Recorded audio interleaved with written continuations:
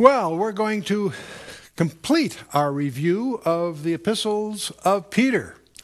And as we go into the Word of God, we always want to do it with prayer. So let's bow our hearts for a word of prayer.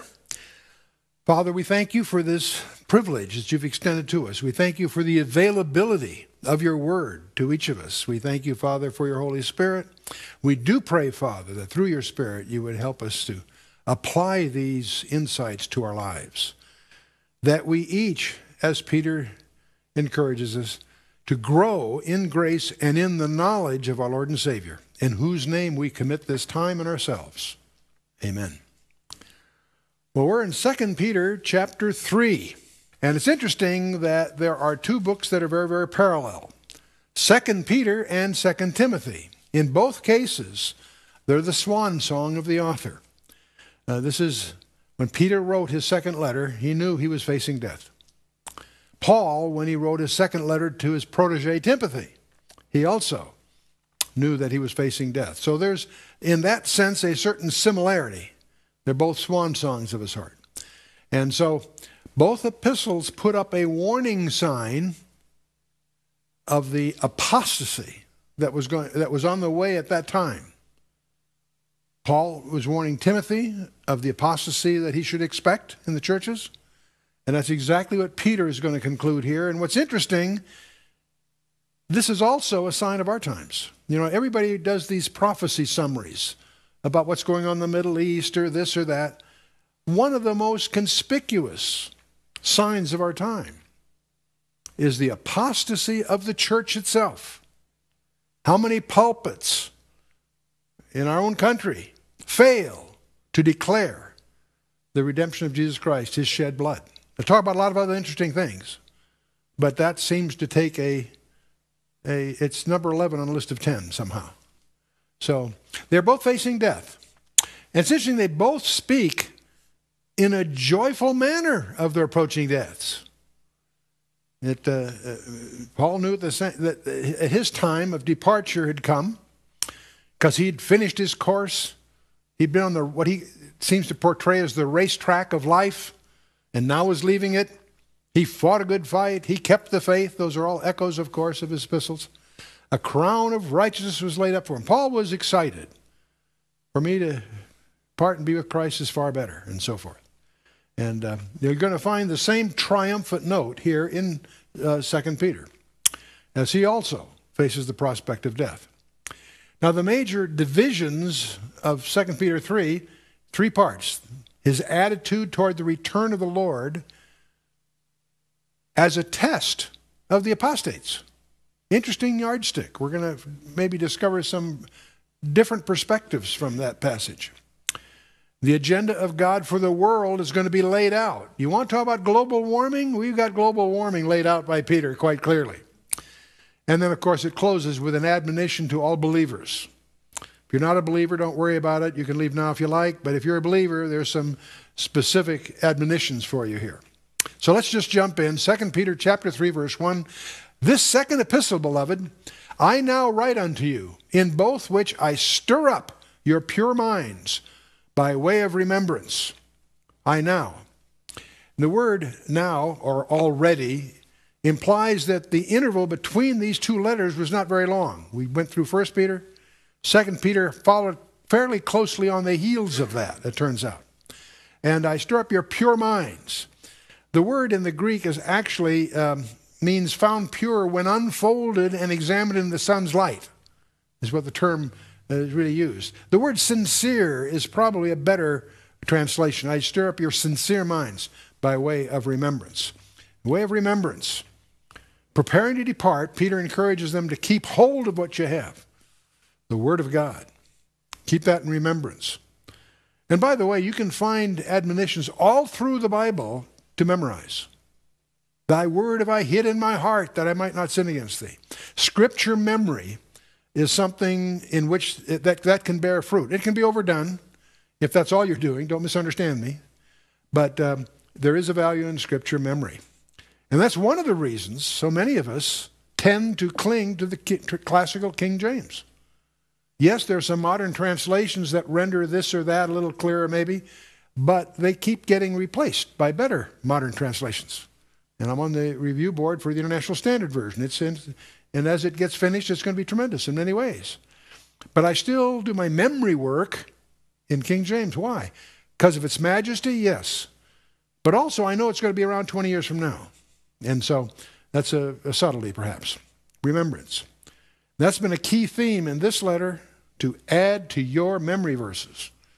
That's a style, a tradition, a commitment that many people may not, they abandon it in our modern world. But it's a good idea to have a collection of verses that you have command of, that are in your heart. Second verse, that ye may be mindful of the words which were spoken before by the holy prophets, and of the commandment of us, the apostles of the Lord and Savior. Interesting how he puts himself. Us, the apostles. He teaches them that. He includes himself with Paul. We're going to discover before this chapter is over that Peter is going to authenticate Paul in a very interesting way. And that's going to be, I think, important to us. There are many people, many Christians get very enamored with the Old Testament and the Messianics, and they discover the Old Testament, and that's great. But as they do, they run the risk of starting to put themselves under the law. And you'll discover, if you fellowship with Messianic believers a lot, you'll discover they tend to be a little uncomfortable with Paul. And I think it's interesting, none of them are uncomfortable with Peter, and Peter authenticates Paul. So we'll see that as we get in further in his letter. Now, Paul was committed to the uncircumcision, that is the Gentiles. Peter to the circumcision. They divided up their ministries. Clearly, Peter was called to the Jewish believers. And Paul, even though he had a heart for his countrymen, being Jewish, he realized he was called to the uncircumcision, to the Gentiles. That's one of the reasons that he doesn't sign he did 14 epistles. 13 of them he signed. There's one he did not sign because he knew if he signed it, it would foreclose much of his readers. They knew who wrote it, but he didn't sign it. And it's like an amicus brief in today's courts. There's a concept in our courts of law that you can be a friend of the court, amicus curiae, where you might have some knowledge or background that's useful to the court. You're not a party in interest to either of the disputants, but you can be a friend of the court by filing an amicus brief in which you provide something can be helpful without taking the part of either side. And that's sort of what the Epistle of Hebrews is, because it's written to the Jewish believer, but he didn't dare sign it as an apostle because that would be supererogation, because Paul regarded the apostle to the Jews as Jesus himself, and he wouldn't step into those shoes. So as you study the Epistle of the Hebrews, there's a lot you'll learn about Paul by it. It's very interesting. But anyway, Paul is to the Gentiles, Peter to the Jews, and they both make that point in their letters. But Peter continues, knowing this first, that there shall come in the last days scoffers, walking after their own lusts. When? In the last days. And so, has the last days started? Absolutely.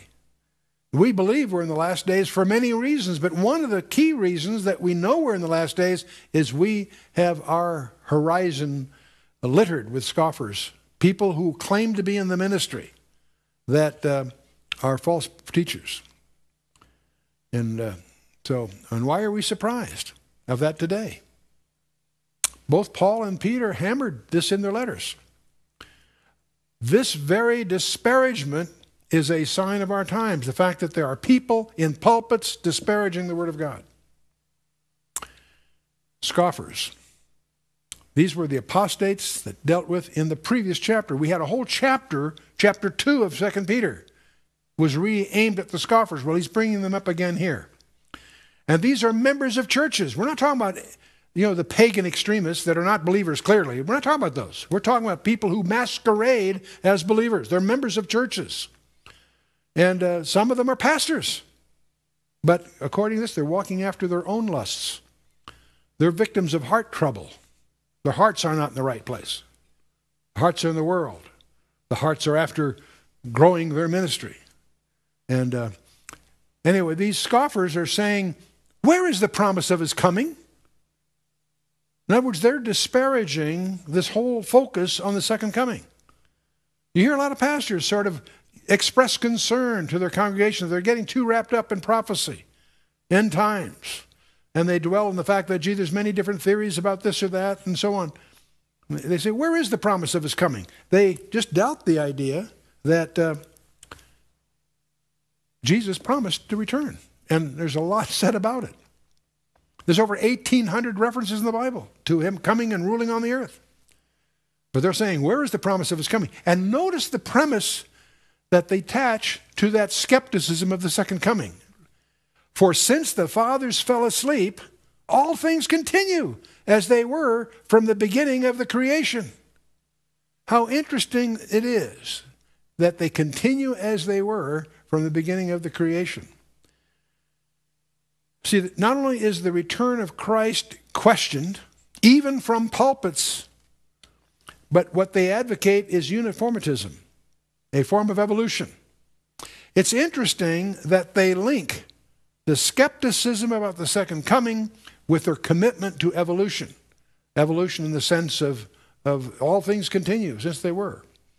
See, both thoughts, the second coming and the creation, imply that God intervenes in human history. And they like to take the view that God doesn't do that. Their concept of God excludes the idea that he actually intervenes in history. And so Peter's going to use examples where God has dramatically intervened in history as his rebuttal to this.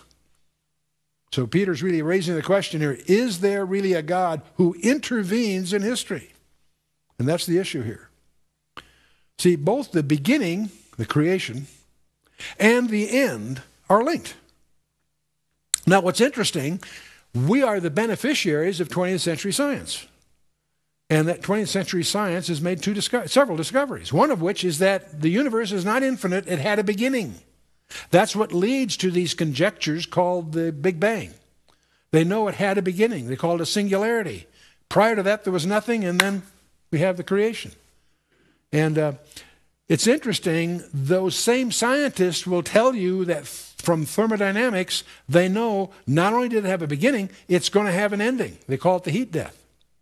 Because every transfer of energy, matter and energy, involves some losses. There's no 100% efficiency. And some of that loss goes to the ambient. So as life goes on, it's like the whole universe is wound up and it's winding down. There's a point at which, see, every piece of work in the universe is based on a temperature difference. And when that temperature difference results in some work, some of it's lost. So the day comes where there is no temperature differences, where there's uniform thermodynamics, no more work can be done. So they call it, they know that the universe ultimately is heading for a heat death. And that's maybe billions and billions and billions of years or whatever in their minds, but still, it had a beginning and it has an end. That is the view of any informed scientist, quite apart from the benefit we have from the Scripture. The Lord himself, by the way, revealed that he would be coming for his own. In the upper room, John 14, he emphasizes that. And he is preparing a place for us. And we're going to meet him in the air, Paul tells us in 1 Thessalonians 4. This is all basic stuff, but let's keep it in front of us here. And he then will set up his kingdom on the earth. It's interesting how that's so expressly laid out in the Old Testament and the New, and yet you'll find it largely absent in most Christian teachings. You find that all the way through. Gabriel committed that to Mary when he announced the birth of her child would sit on the throne of David. In the book of Acts, when he gets ready for resurrection, they ask him, are you going to set up the kingdom now? He says, no, you're not supposed to know the timing. Doesn't say he's not going to do it. He just quarreled that the timing is not their business. And the pivotal event of the book of Acts, in Acts 15, is the Council of Jerusalem, where James himself quotes Amos 9 from the Old Testament, all these things.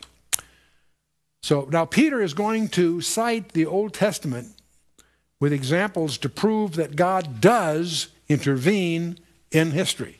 And he's going to cite rebuttals to that very premise. The first of the ones he alludes to is a flood. Now the question that lurks here, by the way, I don't want to make a big thing of it, but I want you to be aware of the fact, there are some difference of opinion as to which flood we're talking about. We obviously can take the safe ground by assuming he's talking about the flood of Noah, because I think he is. But not necessarily. I was quite surprised to discover some very prominent Bible teachers suggest the possibility it's not the flood of Noah. It could be the original judgment in the so-called gap between Genesis, the first two verses of the book of Genesis. And I was quite surprised to find that J. Vernon McGee privately holds that view, that it probably is an allusion to the gap theory. I didn't even know he was a gap theorist, because there are a lot of very good scholars that are a little uncomfortable with the gap theory. So the safe ground is to assume he's talking about the flood of Noah, Genesis 6 through 9. But let's go see what he says here. For this they willingly are ignorant of, that by the word of God the heavens were of old, and the earth standing out of the water and in the water. What's that referring to? Could be either one, by the way, because we encounter the earth in the second verse of Genesis, but the earth had become. We'll get into that here in a minute. Willingly. Ignorance here, though, is a response to the will. And that's what Romans 1 teaches us, that ignorance is willful. It's willful. And it's a decision. It's not a lack of information. And it's important for us to understand that. If you have any doubts about that, I encourage you to read Romans chapter 1 very carefully. And the antediluvians, the people that were with Noah before the flood, they wanted God to depart. We get that insight from Job and elsewhere. And that's the way it is today. They really don't want God around, okay? The pagan world would like to get the Christians out of their hair, and God is going to give them exactly what they want when the time comes, interestingly enough. But, and the earth standing out of the water and in the water. You know, Psalm 136.6 says, the sixth verse of that says, he stretched out the earth above the waters. That's interesting. Interesting phrase in the Psalms. Psalm 24, verse 2, he hath founded it upon the seas and established it upon the floods. We have a very different, cosmology here implied in the Scripture. But Peter goes on, verse 6 and 7, whereby the world that then was, being overflowed with water, perished. But the heavens and the earth, which are now, by the same word kept in store, reserved unto fire against the day of judgment and perdition of ungodly men. Okay, the world that then was, he's dealing with here. And so this certainly could refer to the flood of Noah. It might refer to some other things. There was a universal flood in the time of Noah. Now, by the way, let me underscore that. The Bible clearly indicates that flood was worldwide. There are people who say, well, it was just a local flood. If that's true, God didn't keep his promise. If the flood of Noah was just a small region, God promised he would never do that again. Well, there's been lots of local floods, in regional floods. So if the flood of Noah was local, God didn't keep his promise. No. The flood of Noah was universal, and that's what God promised he would never do again. There are many scholars, and I tend to lean this way myself, that believe the flood of Noah was the second flood. There was a flood that we pick up the story on in the second verse of Genesis. The gap theory. This will be old news for most of you, but just to put this in perspective, there are some basic issues that hide behind this. When were the angels created? Long before the earth. We learned that from Job. When did Satan fall? He's an angel that fell. Very powerful. He's in charge of everyone. He fell. When? He was already fallen by Genesis 3. And so, is there a gap between the first two verses of Genesis? It seems to be suggested several places throughout the Bible, and it's our conjecture that that was a judgment that was associated with Satan's fall earlier than the second verse of Genesis. Let's take a look at what it says in the first few verses of Genesis. In the beginning, God created the heaven and the earth, period. No contest. If you understand that verse, every other verse in the Bible will yield to you. But and then your King James says, and the earth was without form and void, and darkness was upon the face of the deep. And the Spirit of God moved or brooded upon the face of the waters. And God said, let light be. And there was light. And God saw the light that it was good, and God divided the light from the darkness. God called the light day, and the darkness he called night. The evening and the morning were day one. Strange order. The evening, Erev and Boker, the evening and the morning were day one. But it's the second verse that causes some attention, because it reads in your King James, in the English, and the earth was without form and void. Well, when you get to Isaiah, God has a passage there, chapters 44 and 45, that are incredible. But in verse 18 of chapter 45, God says something very strange. For thus saith the Lord that created the heavens, God himself that formed the earth and made it. He hath established it, he created it, not in vain. Same word that's used in Genesis chapter 2. He formed it to be inhabited. I am the Lord and there is none else. He created it not in vain. The tohu, same word, without form, confused. You see, the way we have it in our Genesis thing, in the earth was without form and void, and darkness was upon the face of the deep. The word was there turns out to be a transitive verb, a verb requiring action. And so, haya, it's in the past perfect form here, had become. And the earth had become. It was not that way originally. It had become without form and void.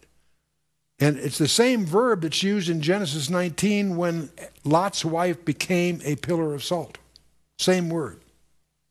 In other words, it's a verb of action. Okay. It became without form. And that's, of course, tohu v'bohu. Tohu, the same word that's used in Isaiah. And void, tohu v'bohu. Now, the word and there is a vav, which is a conjunction. But it's interesting that that conjunction is adversative and is so rendered in both the Septuagint and also in the Latin Vulgate. It's adversative. In other words, it should be translated not and, but the earth. See, there's an adversative aspect to it. And it's so used in a number of passages. That term also, by the way, often is used in the Hebrew to represent a significant time delay. An 8-year period in Exodus, a 38-year period in Deuteronomy, a 7-year period in 1 Chronicles, 58 years.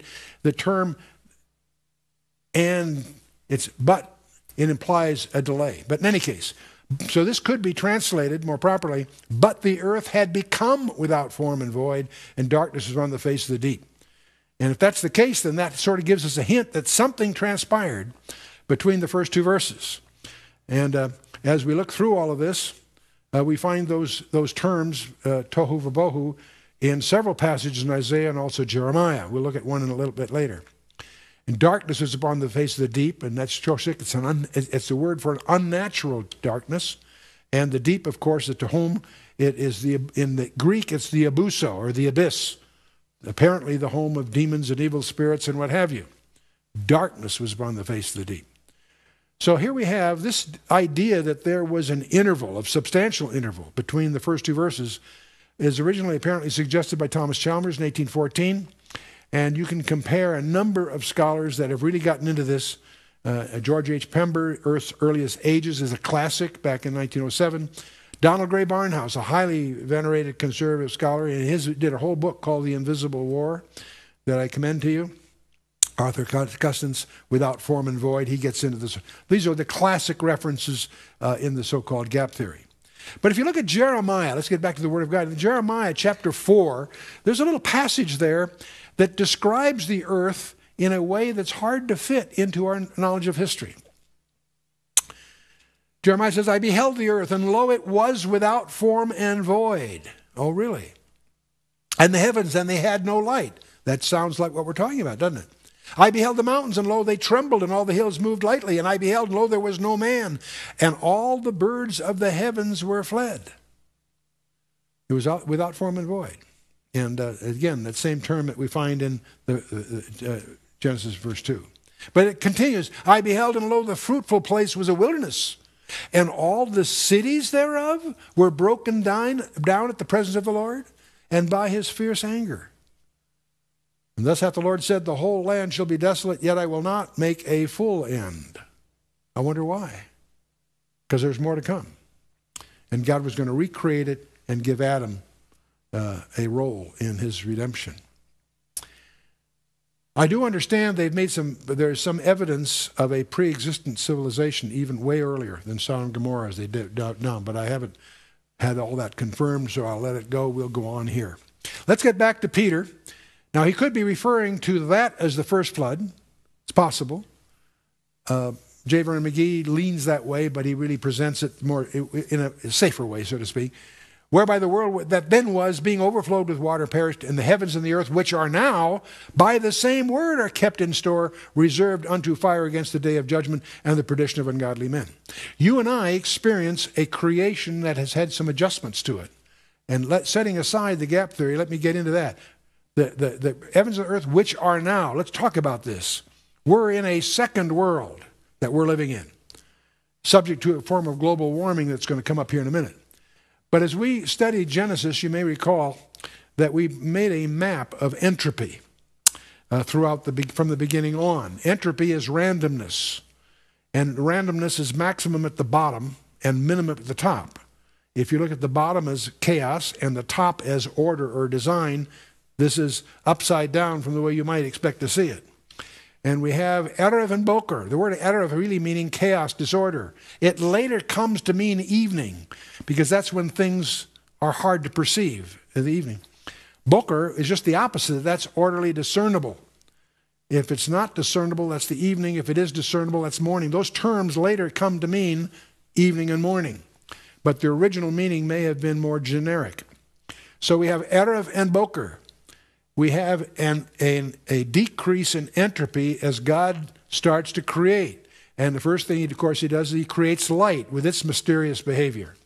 Then the second day, he goes on and he creates the space itself is stretched out. And so we get to the Erev and Boker to the third day, and that's when the sea and the dry land appear.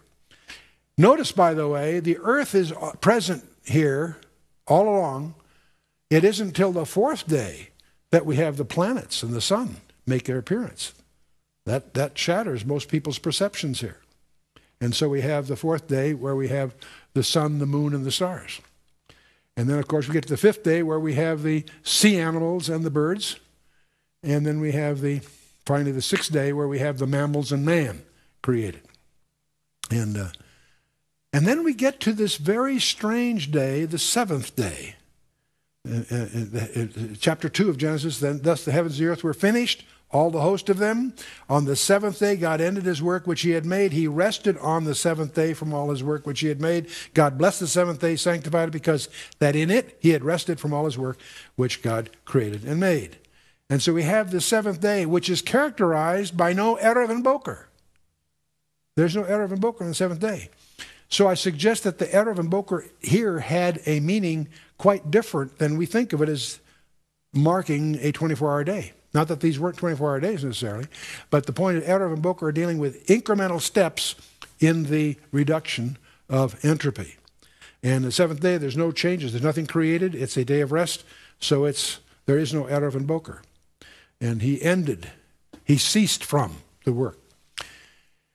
Well, we know there's some interval of time, we don't know how long it was, when we have a huge going the other way situation, the fall of man, in Genesis 3. And we have the entropy moving towards chaos. And we have no idea, we really have no grasp of what the creation was like prior to the third chapter of Genesis. We do know that we now see a cursed creation, a creation under the curse. So that's a major change in the world.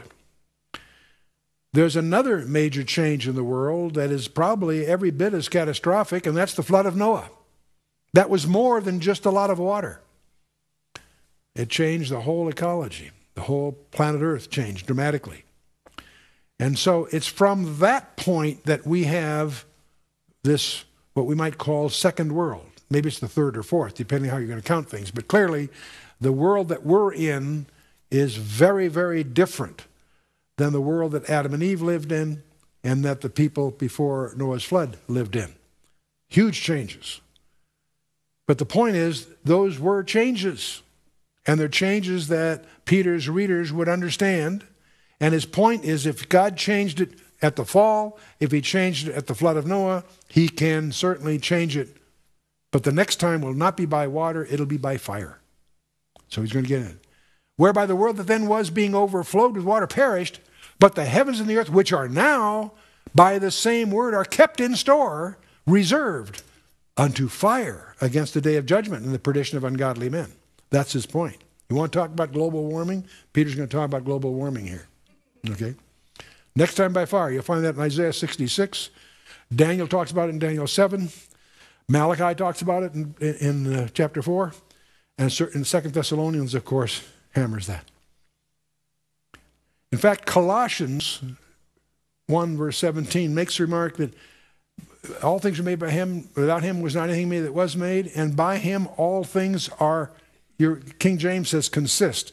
The Greek term implies held together. Jesus Christ, the creator of the world, is holding all things together. But there is a time when he's going to let go. Okay? God's sovereignty over time. Job talks about that. See, God has a perspective, an intensity, and a priority that we lack. His concept of time is very different than ours. In fact, he quotes here from Psalm 90 to make that point. 2 Peter 3:8 says, "But beloved, be not ignorant of this one thing, that one day is with the Lord as 1,000 years, and 1,000 years as one day." Actually, as yesterday. And I think we should resist the temptation to equate a day in the Scripture with specifically 1,000 years. A lot of people make their little assumptions from that. That I think is pressing this verse too far. It's not a calculation. It's a metaphor. It means that time is relative. One day with the Lord, a day with the Lord is 1,000 years, and 1,000 years like yesterday. That's really the flavor of it.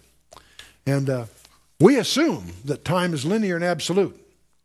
We all think that, an hour for us is the same as it was an hour for our pioneers in 1600 or something. We think that time is time. It's physical and it's absolute. But we need to realize that, one of the discoveries of 20th century science is that time is a physical property and it changes. It varies with mass, acceleration, and gravity, among other things. So time is variable. It's a relative measure. And so there are examples in the laboratory of time going backwards. A positron is regarded by some as an electron in a time reversal. And not a big thing for us to be concerned about. Just realize, though, that some of the presumptions we have are just that. They're presumptions. The nature of time. Can time go backward? If time suddenly was going backward, how would you tell? Because all clocks would be going backwards. Everything that you can think about that you'd measure would make it impossible for you to tell whether time's going forward or backward, it turns out. Except there's one thing, if you were suddenly worried about that, there's a very simple way you could tell whether time's going forward or backward. You go get a deck of cards and shuffle them. And as you shuffle them, they become more ordered. You know you're going backwards in time. Because there is an arrow of time. It's called entropy. Things go towards randomness. And so a Rubik cube. If you start, it's going to get more and more confused unless you're adding some insights. So the entropy law is a way of measuring that. So eternity itself is not having lots of time, but it's being outside of our particular time domain altogether. And this whole idea of a 7,000-year week of history, ancient notion. It first appears in the Epistle of Barnabas. It's exploited by Augustine. Barry Setterfield, has brought upon his head all kinds of criticism from physicists because he's been arguing for over 20 years the speed of light is not a constant. It's been slowing down.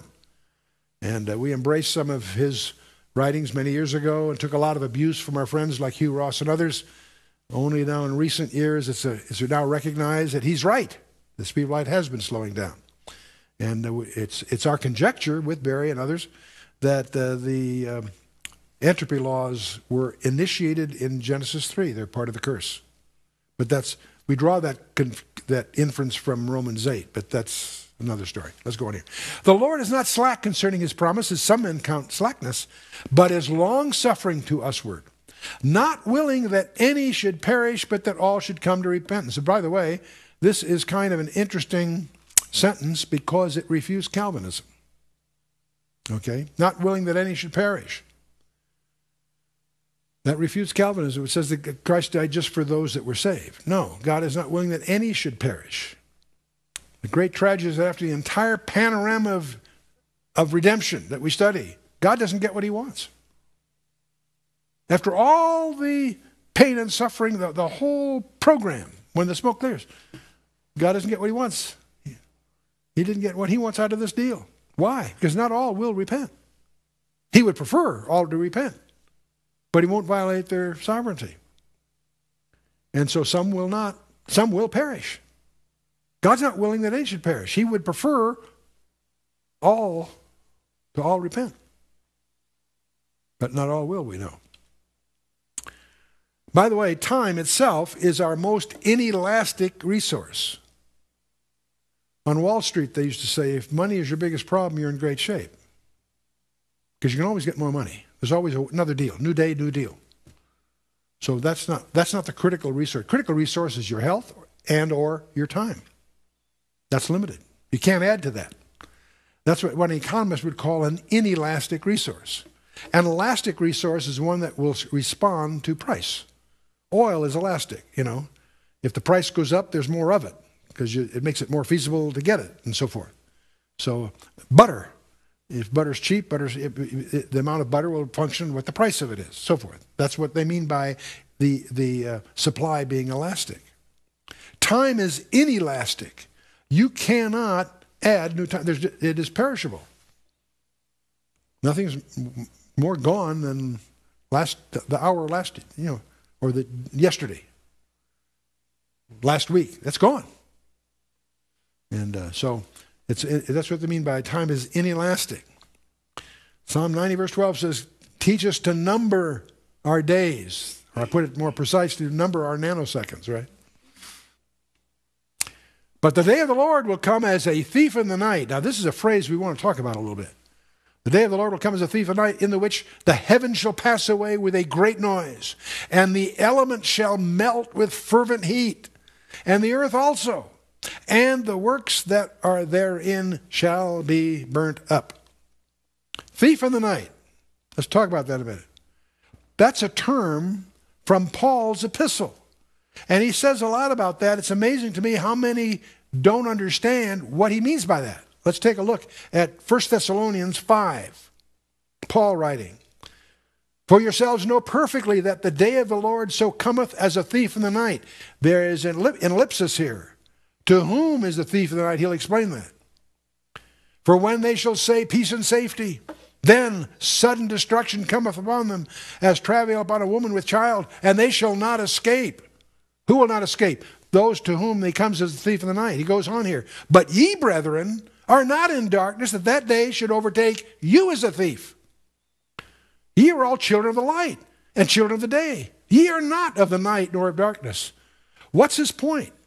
He implies, as you understand what he's saying up here, let's go read it again. For yourselves know perfectly that the day of the Lord so cometh as a thief in the night. To them who are in darkness is his point. For when they shall say peace and safety, then sudden destruction cometh upon them as travail upon a woman with child, and they shall not escape. But ye, brethren, are not in darkness, that that day should overtake you. See the contrast he's implying here. It's very clear if you just take the whole passage. That day should overtake you. Ye are all children of the light and children of the day. Ye are not of the night or of darkness. He continues here. So you see the difference. The thief of the night up here is in contrast to those that ye are not of the night or of darkness. Therefore, let us not sleep as do others, but let us watch and be sober. For they that sleep, sleep in the night, and they that be drunken are drunken in the night. But let us, who are of the day, be sober, putting on the breastplate of faith and love, and for a helmet and the hope of salvation. Now, when you digest 1 Thessalonians chapter 5, you'll discover something very bizarre. That the believer will not be caught by surprise. Doesn't know the time and the hour, don't misunderstand me. But the believer will not be surprised. He'll be in an expectation that it's not caught like a thief in the night is the point. That's to the unbeliever. That's to the unbeliever. The day of the Lord will come as a thief in the night, in the which the heavens shall pass away with a great noise, and the elements shall melt with a fervent heat. Earth also, the works that are therein shall be burned up. The day of the Lord. Now that's a phrase that's all through the Scripture. What is the day of the Lord? In the first chapter of the book of Revelation, there's a verse often misunderstood. Paul says, I was in the Spirit on the Lord's day. Does he mean Sunday? No, he doesn't mean Sunday. That's a Western concept. He was in the Spirit on the day of the Lord. John was transported through time and granted this view of the day of the Lord. And the day of the Lord shall come. And it's a thief of the night to those who are in darkness, as we've just seen. And we're going to see that what Peter's going to talk about here, behold, I create a new heavens and a new earth. That's what Isaiah 65:17 talks about. Day of the Lord shall come as a thief of the night, in the which, now the day of the Lord started long ago. It's actually started. But it's going to include, of course, this whole thing of the 7th week day. In fact, it even includes the millennium. It doesn't finish until we have a new heavens and a new earth, the day of the Lord. Closes at the end of the millennium when the destruction of the heavens and the earth in Revelation 20 and 21, and I'll add Isaiah 65, take place. Heaven shall pass away with a great noise. Very strange term here. This word noise isn't loud. It's a strange Greek word that is really used for the swish of an arrow, or the rush of wings, or the splash of water, or the hiss of a serpent. It's a noise that arrests our attention, but not because it's loud. It's a very, very subtle term. And in which the elements shall melt with a fervent heat. Stoicheia, with basic building blocks. And element is stoicheia, and melt. It actually, the word in the Greek, the luo, means to untie or loose. The elements are unloosed. That's why it's interesting to see that Christ is holding them in his. He holds them in consistency. No, they're going to be turned loose. Verse 11, seeing then that all these things shall be dissolved, what manner of persons ought ye to be in all holy conversation and godliness? The word conversation, of course, is the Old English term for what we would call behavior, holy behavior and godliness. Ought ye to be.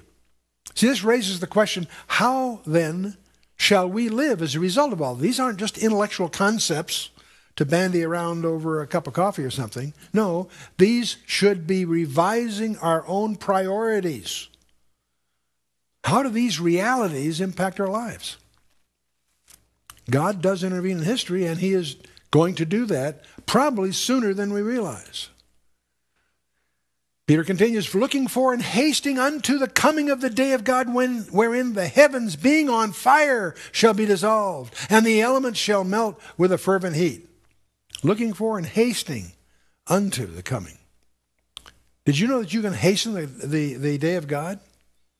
That really bothered me when I first realized that.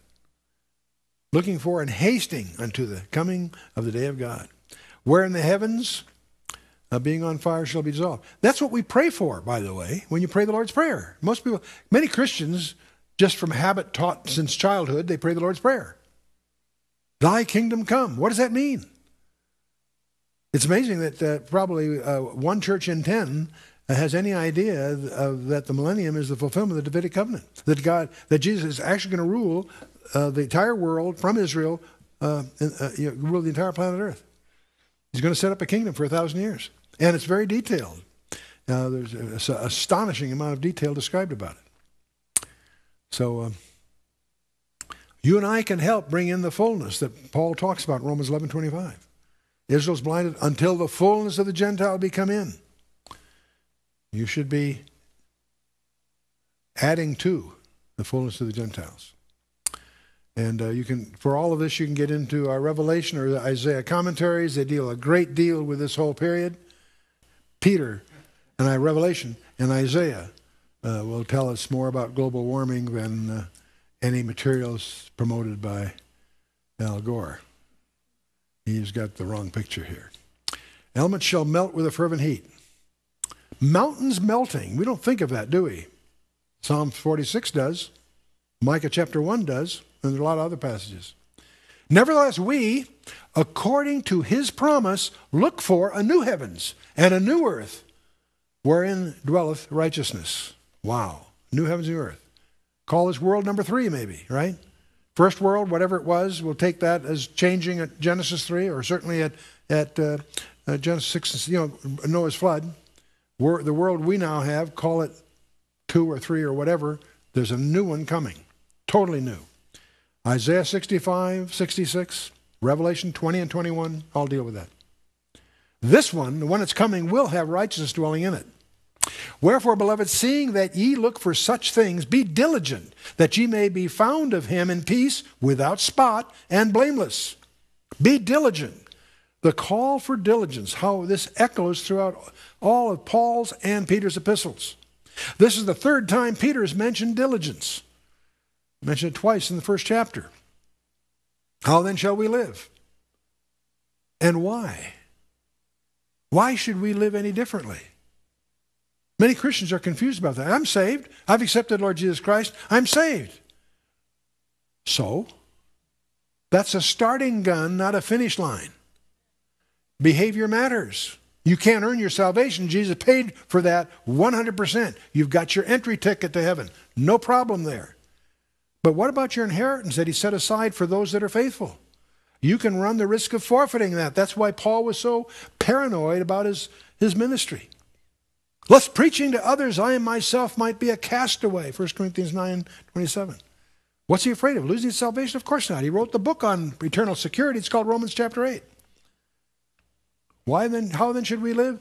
We should live without spot, blameless. Why? So that the Lord will have the pleasure of awarding us that inheritance which he set aside for us if we are obedient, if we are perseverant, if we are overcomers. 7 promises to the overcomers in Revelation 2 and 3. You should be familiar with them. And account that the long suffering of our Lord is salvation, even as our beloved brother Paul, also according to the wisdom given unto him, hath written unto you. Now this is a very important little verse here that many people don't understand. And account that the long suffering of our Lord is salvation. Okay, fair enough. Even as our beloved brother Paul, also according to the wisdom given unto him, hath written unto you. Well, wait a minute. To whom is Peter writing? You can establish from the letters that he's writing the Jewish believers. But he says, Paul wrote, according to the wisdom given him, hath written unto you. So if the epistle to Hebrews is not Paul's epistle, there's one missing. Peter here documents that Paul wrote an epistle to the Hebrews. People miss that point.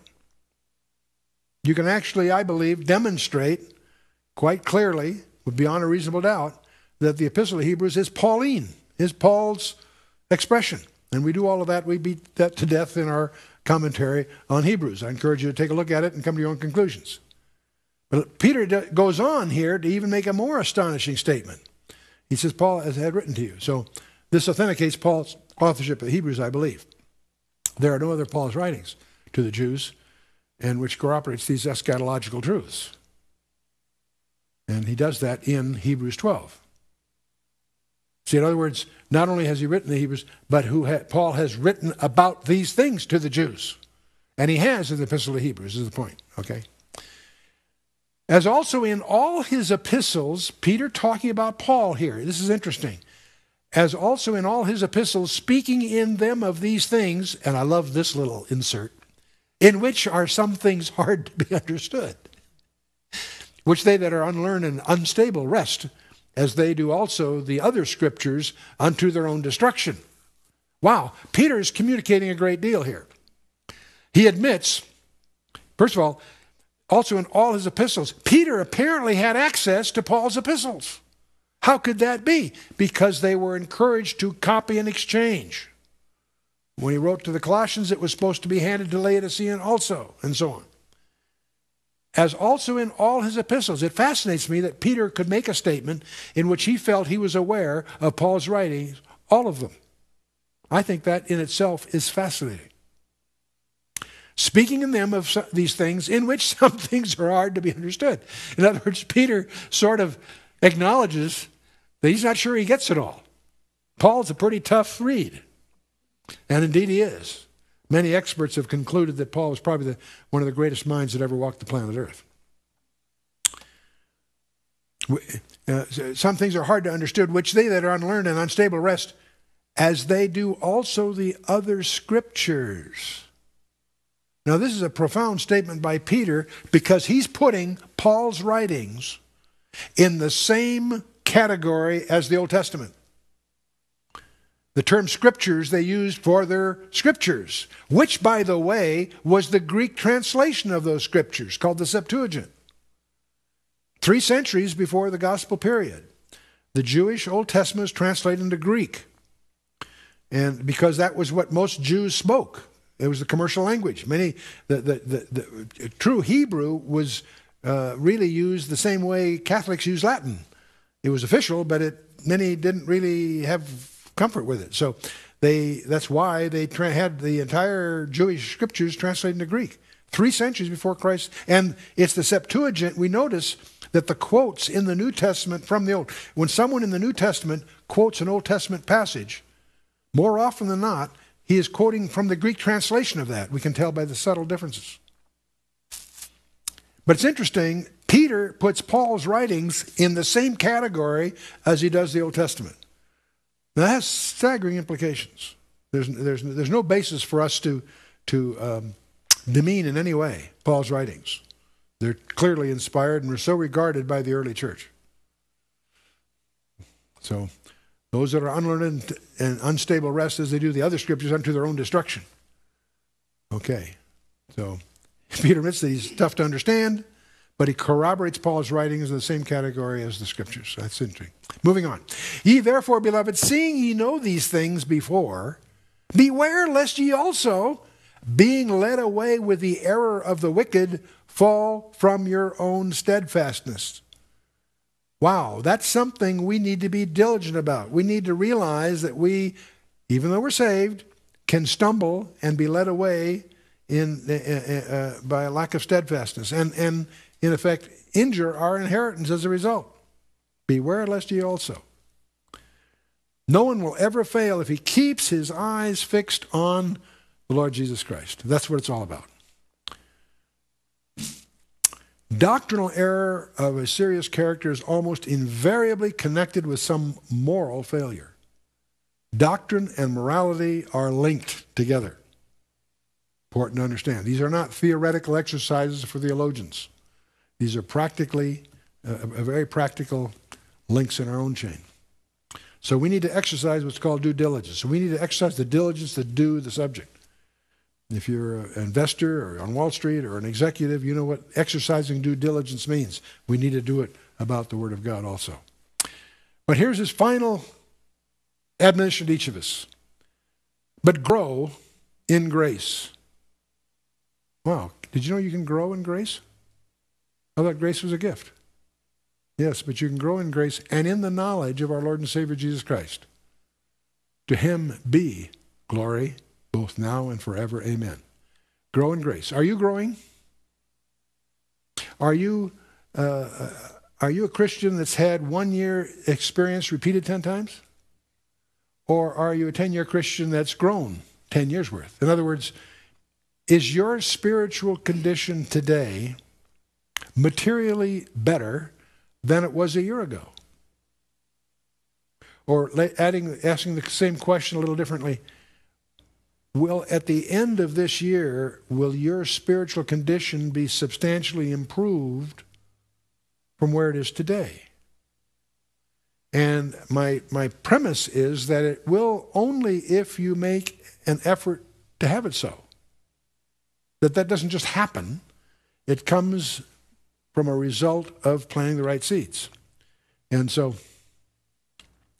let's talk a little bit about grace. Grace is the method of divine dealing in salvation and the believer's life and service. As saved, you're not under the law, but under grace, Romans tells us in Romans 6:14. God ceaselessly works through grace to impart and perfect in him corresponding graces. And we have plenty of scriptures on that. Grace, therefore, stands connected with service, and there's dozens of passages on that you can look at your leisure. It also stands connected with Christian growth, because you grow in grace, and there's all kinds of passages there. And it also gets involved with giving. As you give, you gain more grace. And so those are all concepts that you can dig from the notes and formulate your own study of grace. Probably one of the most important studies you'll make in the New Testament. So how do you, this whole passage has to do with apostasy. How do you prepare against apostasy? Well, one thing you need to do to prepare is to improve your knowledge of the Word of God. And I don't think that just happens. If you're going to grow in your spiritual walk, it's going to include, not limited to, but going to include a systematic study of the Scriptures. Verse by verse, chapter by chapter, book by book. And when you've gone through the whole Bible, you go through it again. The more you go through it, the more you'll gain from each passing through. So I encourage you to adopt some systematic approach to the Word of God. Relying on a Sunday morning sermon for that is obviously inadequate. You need to have a systematic study. And one of the most fruitful in my 60 years as a Christian, the place I've seen people grow is in small groups. Groups that are small enough that you can ask questions without embarrassment, small enough that you hold each other accountable in a certain sense, but not just meeting together, but studying the Word of God. Typically weekly, during the week sometime, businessman in a breakfast meeting before the day starts, or more commonly in a neighborhood Bible study in the evening, but during the week. Celebrate your Christianity on your day of worship with your fellowship. Don't abandon the gathering together of the total body. That's very important. But don't rely on just that for your own personal growth. That's also one of the reasons we have organized this think tank we call Coin the Institute on the internet, so you can do that systematically and yet on your own clock. You don't have to be at an appointed time at a particular place. You can do it whenever you want during the week, but you connect with your people by text messaging, and you discuss these things, and you answer questions about the information you have. It's an interactive growth experience. It's volunteer. You can do it whenever you like. But undertake a systematic study of the Word of God. And that should be directed not to intellectual sense of things. It should be directed towards a personal knowledge of Jesus Christ himself. That's what it's all about. It's not about what group you belong to. It's not how many Bible verses you've memorized. It's, do you know him? Do you personally experience him every day? That's what it's all about. Well, that concludes our review of this interesting couple of letters from our Galilean fishermen. It's fascinating to contrast this bumbling Galilean fisherman, uneducated, who always seemed to be saying the wrong thing at the wrong time, and yet, after he gains the Holy Spirit, has these incredibly gifted sermons in Acts chapter 2, and his second sermon in Acts chapter 3, and then these incredibly crafted letters from our friend Peter. I don't know about you, but I'm really looking forward to meeting him. He's going to be probably one of the most colorful characters up there. And it should be a delightful time. When you meet him, you'll say, "Hey, I read your book." You know? So let's stand for a closing word of prayer.